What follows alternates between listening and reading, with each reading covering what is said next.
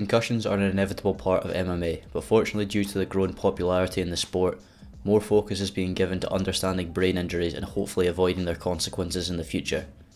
However, one research area that is underdeveloped is the variation in brain injuries between different weight classes and between the different sexes. The differences between males and females is particularly important as females are often excluded from analytical research in combat sports. Female participation in combat sports is continuing to rise, so it's crucial that we identify any major differences in concussion rates and concussion recovery between the sexes. Organising fighters by their weight class and sex is essential to fair competition within combat sports. It's no secret that a larger, stronger fighter will defeat a smaller, weaker fighter if they are both evenly matched in skill level. The focus of this video is which weight class is responsible for causing the most damage to the brain. A great paper on the topic was published in May of 2019 by Bruno Vollmer, Rodolfo André de la Grana and Paul Zerr. As you would expect, they hypothesised that the heavier the weight class, the greater the risk and incidence of head trauma, regardless of sex. This makes sense when you consider that a heavier fighter is going to have more body mass to throw at their opponent than a lighter fighter.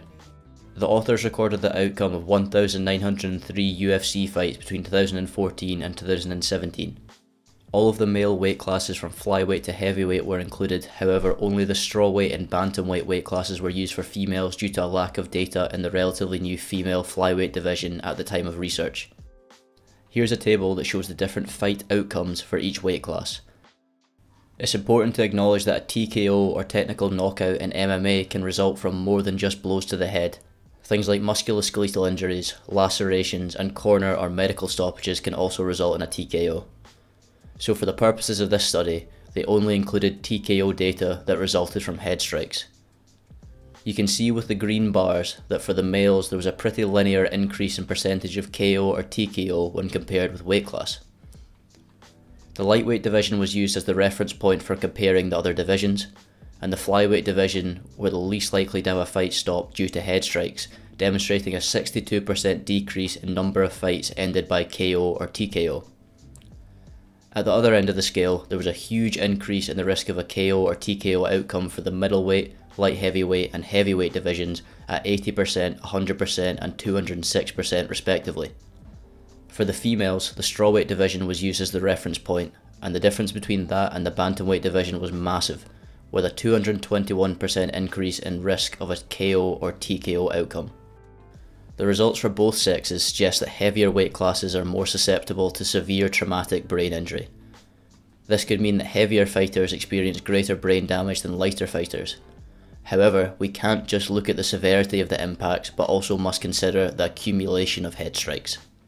If we look back at the same table that showed the percentage of fight outcomes, we can see that while there was an increase in KO/TKO percentage with weight, there was also a complementary decrease in percentage of fights that went to a decision. This means that because the lighter weight classes are less likely to score a KO or TKO, they are more likely to go the full distance during the fight. Fights that go to decision result in a greater average number of strikes received to the head, so despite individual strikes not being as damaging in the lighter weight classes, there's a greater accumulation of them. A concussion doesn't necessarily have to involve loss of consciousness, so even though the lighter fighters don't sustain as many KOs or TKOs, they could still be getting concussed.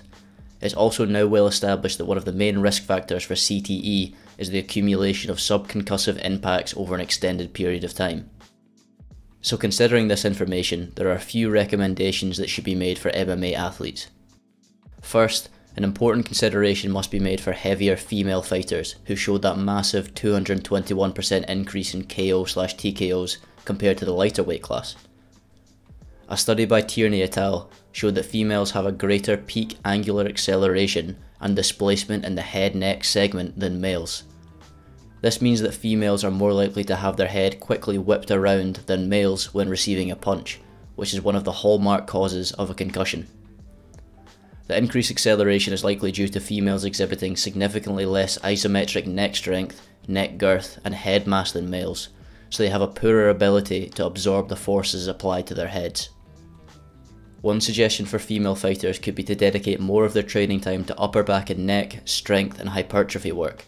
This would aid in improving their ability to absorb impacts, reducing their angular head acceleration and thus reducing their likelihood of concussion. For both sexes, in terms of training recommendations, where the majority of head strikes are received, heavier fighters should be more cautious, reducing the amount of sparring with head strikes in comparison to the lighter fighters. However, this doesn't mean that lighter weight classes shouldn't alter their sparring frequency, as they are also at risk of long-term damage. Regardless of sex or weight class, an attitude change towards head contact sparring is necessary for creating future generations of combat sports practitioners that are safer and healthier. Thanks for watching, I'll see you for the next one.